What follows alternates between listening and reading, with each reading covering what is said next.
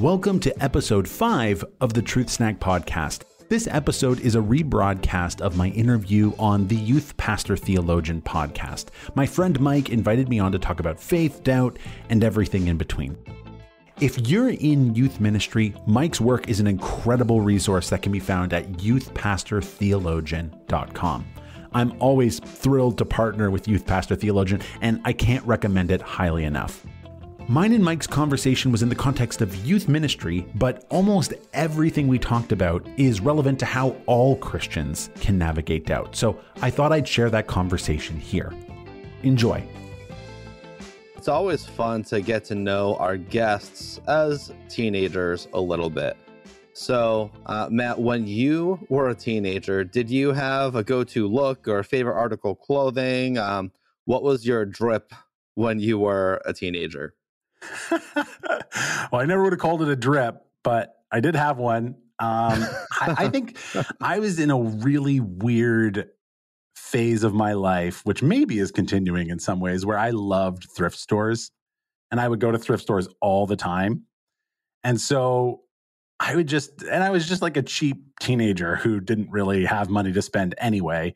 And so I would go in and I would just purchase like jokey things from thrift stores. Like I would get t-shirts for like moving companies or like, or some like low level sports team that no one cares about, or like a grocery store, like work shirt. Like I would just get these clothes that were just clearly ridiculous and I would just wear them all the time. And I would do that like kind of when I wasn't at school. And then when I was at school, I went to a school with a uniform. And, so you had to wear like the white shirt and basically like blue dress pants. It's a very boring uniform, but you were allowed to wear any tie you wanted. And so I would go to thrift stores and just pick up these wacky, ugly ties. And that was my within the rules way of rebelling against the system. It's like, I can wear just the worst, ugliest tie and no teacher could tell me I have to take it off. So I would just do that. That's incredible. And let's not psychoanalyze the dress code, rigid dress code leading to just thrift store ridiculousness, right? Yes, there is something to learn about me. I think it's indicative of how I handle situations sometimes. Is like, well, I have to play within these rules, but I'm going to find ways to bend them without breaking them. Yeah, love it. Hey, so faith and doubt. Super important topics. So much conversation going on right now about faith and deconstruction and how do we minister to students who are facing doubts and who are entering into deconstruction, usually when they graduate from high school. I don't usually hear too many high schoolers talking about deconstruction. That's usually more college and young adults. But teenagers are facing doubt that sometimes leads to deconstruction, sometimes doesn't. But as we're doing youth ministry and youth work, how are we helping students navigate the hard questions that they're struggling with? That's the topic that we want to discuss together today. And you have a really compelling story for your own journey through faith and doubt and everything. So could you share with us a little bit of your own journey and how that's shaped your current ministry? Yeah, I'd be happy to do that. Mostly because I think it's so important for stories of doubt and deconstruction to be told. I think it's important, particularly for people who are feeling or, enduring doubt and going through deconstruction, to hear stories of other Christians, and particularly a hopeful perspective, because you can Instagram deconstruction and you're going to get a lot there, some that will be helpful and some that won't. So I think it's important to tell hopeful stories. And while my story has difficult parts, it is, at the end of the day, a hopeful story. So I started doubting significantly when I was actually at Bible college, which is in some ways the best place to doubt, because you're like, great, I have like a theological library and professors. And the worst, because everyone else seems so confident, and you're like, I'm not sure anymore that I really believe this. So that was really difficult in university, and I made some peace with it, but I graduated, became a youth pastor, and it kept popping up. And despite my best efforts to kind of push those questions down, I did that unsuccessfully. And so in that kind of initial phase as a pastor, I had a lot of questions about the New Testament and the Bible and the identity of Jesus and how we could be confident that Jesus was really God or that he rose from the dead. So there was kind of this dimension to it. And a lot of that was helped by going into apologetics, by figuring out who Mike Licona is and William Lane Craig, these apologists and New Testament scholars who have something to offer to help answer those questions that I had about the Bible and whether it's trustworthy. So that was part of my journey, and that was helpful. I don't want, it's easy to talk about it in a minute or two, but that really took years of my life. I was pastoring by day, and I would go home and I'd make supper and I would study the New Testament at night for hours. And listen to lectures, and I'm taking my own notes, comparing the resurrection accounts and seeing if there are inconsistencies, and I'm doing my own work to try to make sense of that. And because of some of those scholars, I found that I was able to make some sense of that. But then a few years later, I had a really difficult experience where I encountered some Christians that, what label to give them? I guess I would say I felt that they were really toxic Christians. And I was just really hurt by the way I was treated by them. I felt betrayed. I felt lied about. I felt conspired against. And that was devastating to me emotionally. I was hurt, and I left ministry, and I even stopped attending church. And so it was kind of this interesting place where I'd done this like kind of intellectual apologetics work where I'm like more confident that God is real. But then I'm like, but I have no desire to be in church with these people that I don't trust anymore. And so then there was more years of learning to forgive and make peace and live in the tension sometimes of unresolved, broken relationships. So then there's this whole emotional maturity and process I go through. So that's what it looks like. But my story is to say that when people go through those different journeys that can bring on doubt and deconstruction, there is a way to journey through it. I know that because God has helped me journey through it. Yeah. So, when you're ministering to students and talking with people who approach you and ask for help and support and have questions, and how do I handle my doubts, and I'm not really sure what I believe and what I don't, and what are some first questions that you tend to ask them, and what have you learned from your own experience that helps you minister to others who are kind of in the early stages of doubt? Yeah, so many things come to mind when I hear that. You're going to pick and choose, and then we'll come back around. I think the first thing I would say is be very eager to listen. Listen to people who are expressing their doubts, because they might not even know why they're experiencing those doubts. They think they have a question that they want answered. But one thing I've seen when ministering to doubters is they have a question and you can answer it, and they might even be satisfied by that answer, but another question replaces it immediately. I call that the doubt treadmill. And if you're having that relationship or conversation with someone, what that means is that they haven't yet actually identified the core issue. That there's actually something deeper that's spawning a bunch of different questions that are all related to a core issue. And so I would just say, when someone starts expressing that they're having doubts and they're asking tough questions, understand that it's not actually about the question sometimes. They're asking a question, and other people might be asking that same question, but they don't necessarily want the same answer because we haven't identified what's really going on at the core yet. So I can't express how important it is to slow down with people, not just throw a book or a video at them, but to try to understand what's beneath that question. What's actually driving it? So some biblical examples real quick is like the rich young ruler. And I love what Jesus does with the rich young ruler, the Pharisees, the woman at the well. These people come to Jesus with questions that other people are asking too.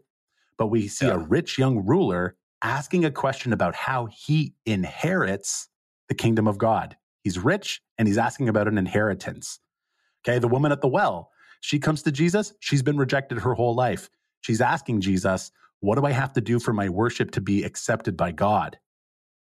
The Pharisees, who are concerned about allegiance and power, are asking Jesus, do you pay taxes to Caesar or not? Where does your allegiance lie? Right? So who these people are and what's going on within their hearts is what's really spawning the questions. What's brilliant about Jesus is that he always goes to the heart. He doesn't just answer the question. He does that, but he goes deeper. So Jesus just handles these things brilliantly, and we can learn so much from him. Yeah. So you're saying Jesus is a good example, huh? How about that? Yeah. I don't know. He does it really well. Wow. Shocking. I think we might have a few things to learn from that guy.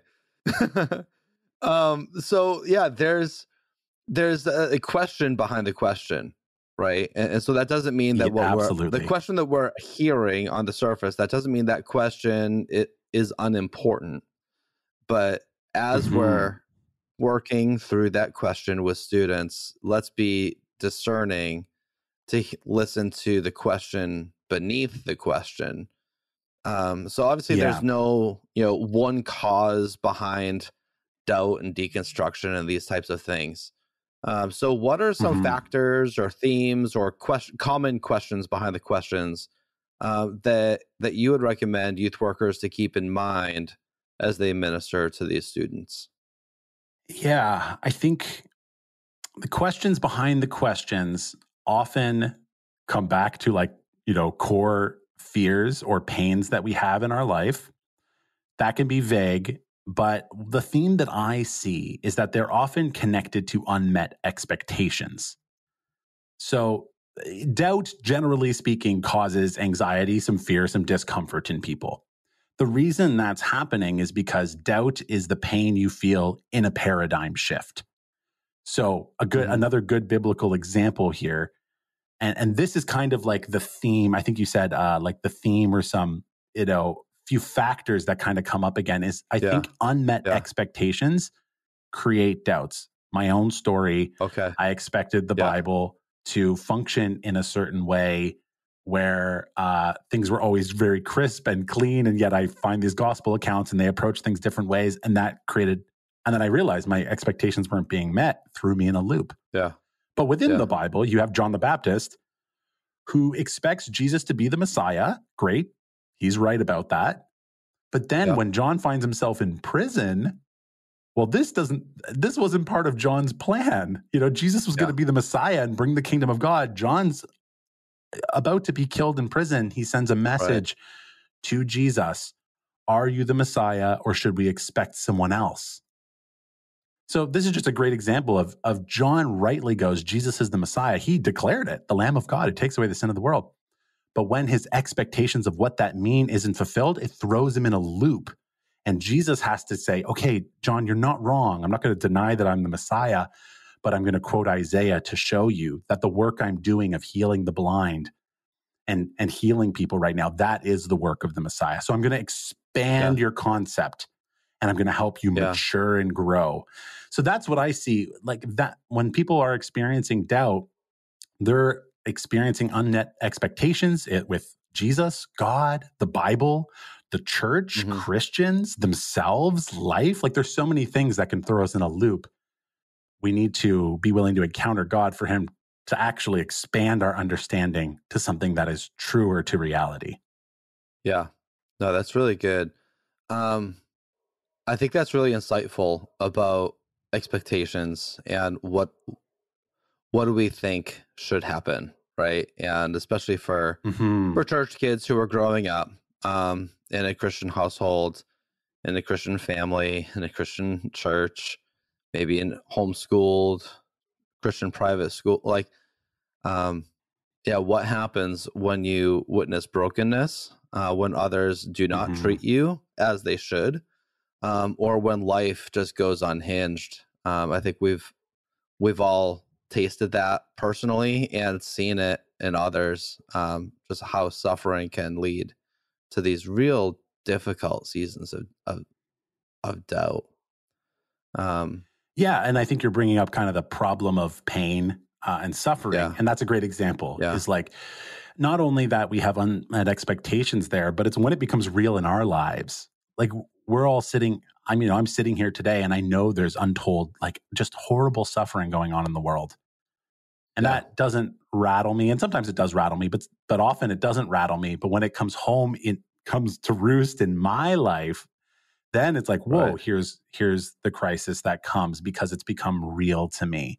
So yeah, like that's another theme about kind of what goes on in people's lives is I see it kind of coming up out of unmet expectations, but it's also often when something becomes real in their lives. We all know there's suffering in the world, but when we suffer, Yeah. it's different and it causes doubt in a different way. All right. So I know we didn't prep this question, so I'm going off the rails a little bit. Yeah. That's okay. Let's go. I think sometimes, yeah. All right. So uncharted territory. I think when we're talking about apologetics and when we're talking about ministering to kids who are doubting or other adults who are doubting, it's easy for us to think about giving the facts, right? How do I answer this question? How do I answer that question?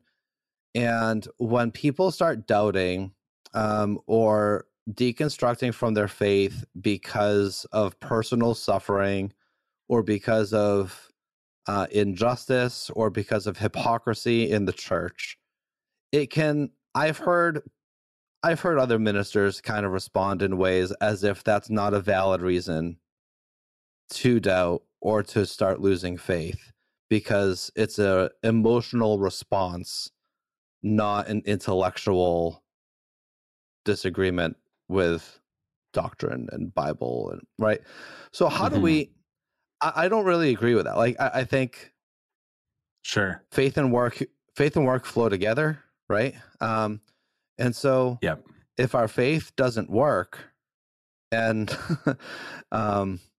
I very much understand how that can lead to doubt and to loss of faith.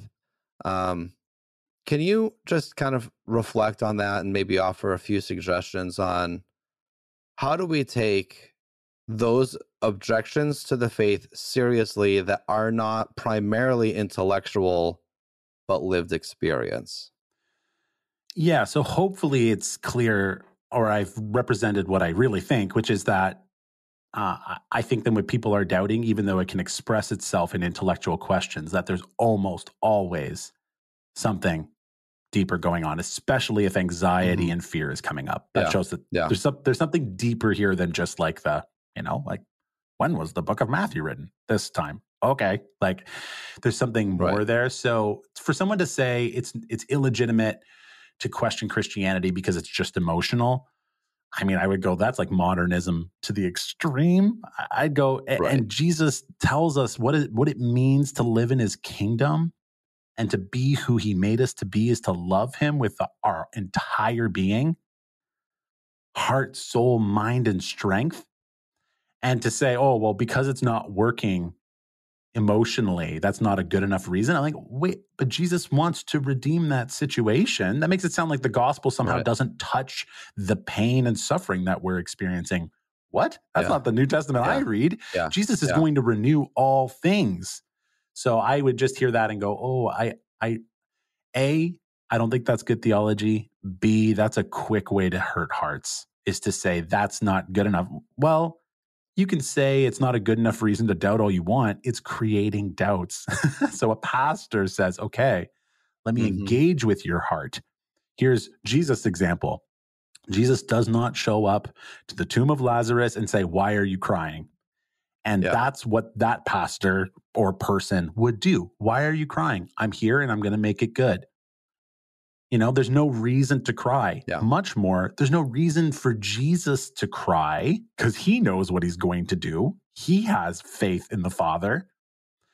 There's no reason for him to cry except that he is just genuinely compassionate and moved by our suffering.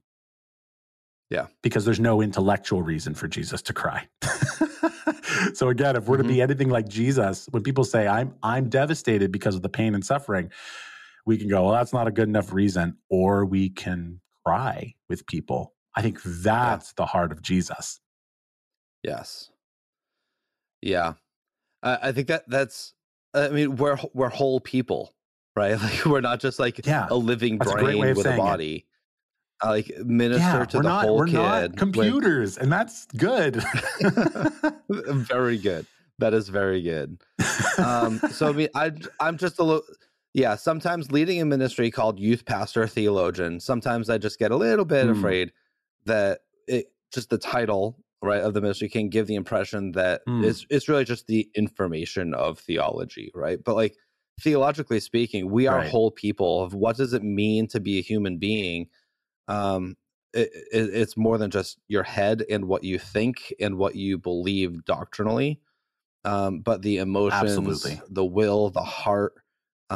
These are all God-given elements of what it means to be created in His image. And so when the heart is broken, it leads to struggles the same way that when the mind is broken, it leads to struggles, right? Yeah. So we want to minister to the whole person, not just the intellectual. Yeah, beautifully said.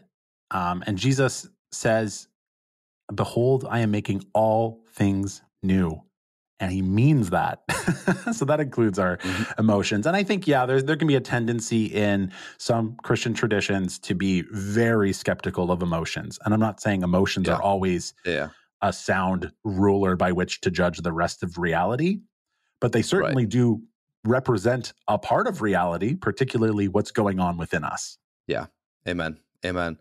So we don't want students to live in doubt forever, right? We want to minister to students who are doubting. We want to acknowledge that sometimes doubt is persistent, and sometimes doubt does last a really, really long time. And we want to acknowledge that. But we want to lead students to confident faith. But what does walking by faith look like in the midst of doubt? And how do we lead students to walk in faith out from doubt? So there's a few things that I would say to that. And the first is to acknowledge, and to acknowledge that it takes time. And I think people do need to hear that because, you know, like we do live in an age where it is easy to get information and find solutions quickly online. And I'm not like, you know, taken away from how wonderful it is to know how to fix your car by just YouTubing it. Like that's great. But because of kind of everything we've just said about the complexity of our own lives and emotions and relationships with God, this process is not fast. It's slow. Yeah. And journeying through doubt, because I think really what's going on in doubt is you're going through a journey of maturity and maturing in what you believe and in your relationship with Jesus. It doesn't just take a week or a month. It can take years. In fact, it'll take a lifetime. So we need to acknowledge that. And then I think we need to help students or leaders or pastors or anyone understand that in that long journey, you need to keep showing up to God through the means He's provided. That's important. To be reading scripture, to be using your reason, to be connecting with people in church, to be seeking God in a personal, intimate, experiential way. It's a little bit, sometimes I'll say like, it is a little bit like, what do you do to be healthy? Like you get good sleep, you eat good food, you know, you exercise. We know these things. And it's not that any one of those things is just like a silver bullet that fixes the problem. But showing up to God over and over again does transform us. The same way eating well over time transforms us. So it's not that these things are a formula, A plus B plus C equals, you know, faith. No, it's that you're showing up to a living God. And I think we need to encourage people that you're going to feel confused and you're also going to feel like it's taking too long. But it matters to show up to God and to invite God, because when we invite anyone, not just God, when we invite people, it changes our attention and our intention. We pay attention for their coming, and it says that we intend to respond when they do come. And when our attention and intentions are transformed, it changes how we receive things. So to show up to God with invitation matters, and it takes a lot more time than we'd like. Yeah. But like there's biblical precedent for that too. When Elijah is going through depression and doubt himself in 1 Kings 19, God brings him through the wilderness to Mount Horeb, also known as Mount Sinai. And God, that journey can take about 10 days, but God takes Elijah on a 40-day journey. Classic doubt situation. Like Elijah is going to have an encounter with God at the mountain. We know that because we know the story. But God takes him on a longer journey than Elijah wants. Why? Because God actually wants Elijah to think of what's going on in his life and match it up against the backdrop of what happened with Israel in the desert for 40 years.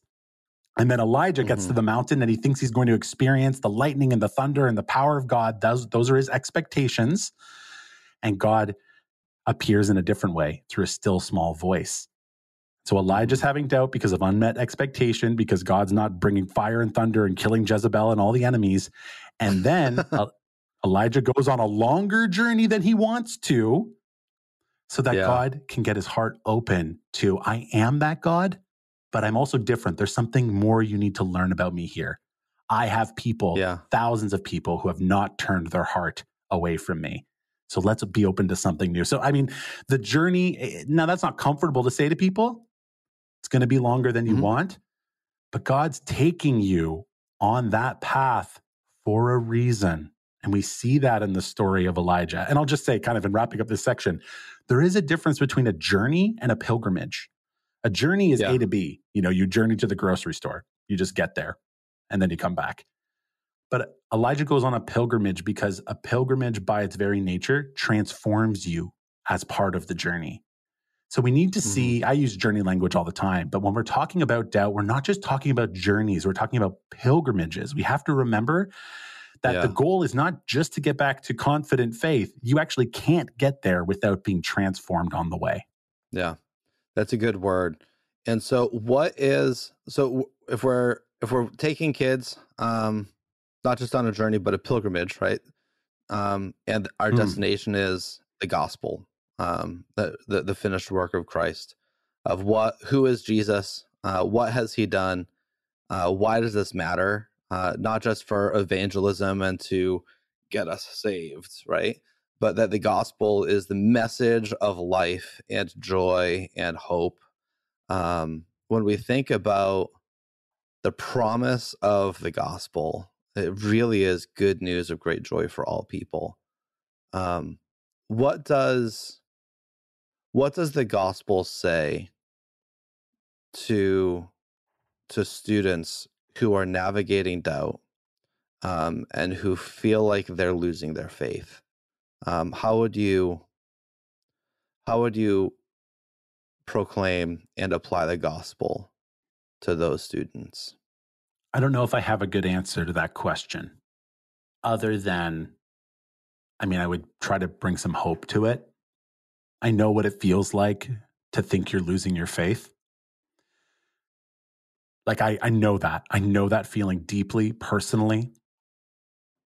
It's terrifying.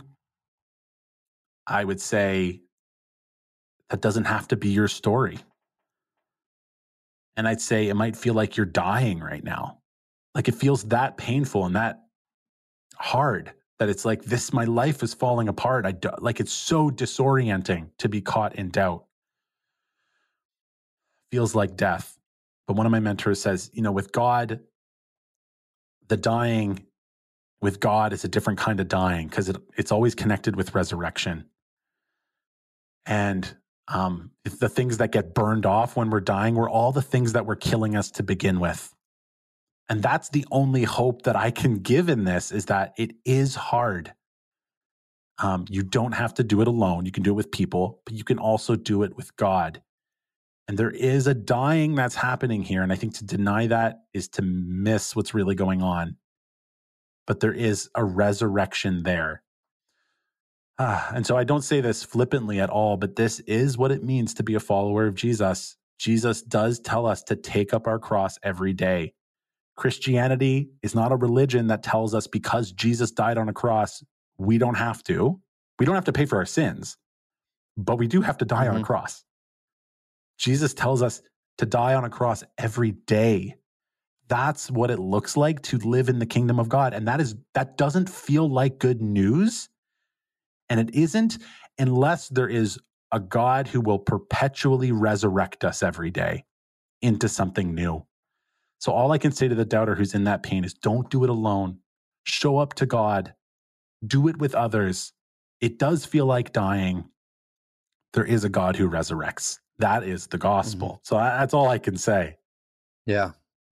Yeah. No, that's a good word. And I would add too, the gospel means that God's love and mercy is big enough to carry you through your doubt, right? That our faith is not our work, that our faith is placed fully in Jesus and in what he has done on our behalf. So even if your faith is weak, okay, it's not your faith that saves you anyways. It's your faith in Jesus, and Jesus is the one who saves, not the strength of your faith. So even if your faith is faltering, and even if your faith is just running on fumes, Jesus is big enough to carry you in those seasons. And the gospel is not about you, and the gospel is not about how strong your faith is. But the sovereign and powerful mercy and grace of Jesus will and can carry you. So even if you feel like you've got nothing left, just rest in the faithful provision of the grace of Jesus. I think that is the message of the gospel, right? It's so, you're spot on, Mike, that it's not, and that needs to be said, what you've just said, is that it's not the strength of how much we feel our faith that makes it effective. It's putting it in something or someone that's worthy of it. Amen. And Jesus is worthy of it. Amen. So as we wrap up our conversation, just any short thoughts or just pillars, I guess, of what does discipleship look like during these seasons? I think you've given us some really good encouragement about just being patient, being present, long suffering and enduring with students. But are there any other kind of words of help that maybe you've experienced yourself on the receiving side of things, and also in the providing through your Truth Snack ministry? And what can we learn about discipleship and ministry during these seasons? I mean, I'll jump on what you asked about, what has been helpful to me. And I kind of said it right off the top, is that if you are a little further down in your journey of faith, or if you've experienced doubt, like, it is so important for that to be expressed. And that's why I try to express that a lot in my work. So I'm just really honest and blunt about, I've had doubts. I still sometimes have doubts. That's so important. And when people said that to me, it was so encouraging. It didn't always feel like it came and like rooted in my heart, but it was so encouraging for someone to say, I've been there. I know what you're saying. You're not crazy. The answers are hard. Yeah. And there is a way forward. So that I would just say, like, as a culture within ministries within the church, I think that needs to happen, because the stats that come out of Barna just express that most Christians will doubt in their lifetime. And that like a quarter plus of students who are church-going teens don't feel like church is a safe place to express doubts. Those are big problems. And if we don't want, doubt to root and flower into deconstruction or deconversion later, we have got to do a better job of just making this conversation something that we can have, and be like Jesus, who when Thomas, who is seeing him resurrected, goes, I don't know, I need to see, the wounds. Mm-hmm. It's shocking to me that Jesus says, okay, if that's what you need, I will wound myself again for you. So I'm amazed in the Gospels. If you ever want to study, just look at Jesus' interaction with doubters, his grace and his willingness to serve them and to entertain their questions and to sincerely answer it. It's mind-blowing that he would, after having died for Thomas, be like, if you need to stick your hand in my fresh wound, you do it, because that's how much I care about you knowing me. Yeah. Yeah. Amen. So how can listeners learn more about Truth Snack, about ministries? I know you have a series that serves youth workers and helps them walk through doubt with doubting students. Could you just tell us a little bit about that series and about how people can connect with you and Truth Snack? Yeah. So just generally speaking, Truth Snack is on YouTube and Facebook and Instagram and Twitter and TikTok. There's just a lot of different resources and different, if you want it to be in text, go to Twitter. If you want to watch videos, go to YouTube. There's kind of stuff all over, all specifically made to help doubting Christians on their pilgrimage. So that's the heart behind it. The reason at the top that I said faith, doubt, and everything is because of the series that I made, which is actually called Faith, Doubt, and Everything in Between. And so that's just what popped into my head at the beginning. But that series, it was so important to me when I was doing this work with Truth Snack that I don't want it to just be online resources. I want it to equip ministry leaders and face-to-face conversations about this, because I'm just so convinced that is so important, that this is happening not just in front of a computer screen, but in small groups with people that love and trust that these doubters love and trust. They need to have those conversations. So much of what I've said today is drawn from that series. The 3 episodes and questions that it asks is God mad that I'm doubting? Why am I doubting? And how do I overcome doubt?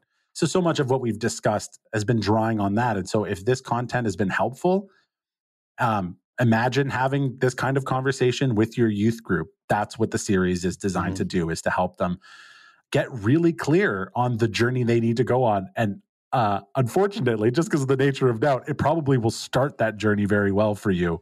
And then your task as a youth ministry is to journey faithfully with those students for the years to come if they're expressing their doubts. Mm-hmm. Yeah.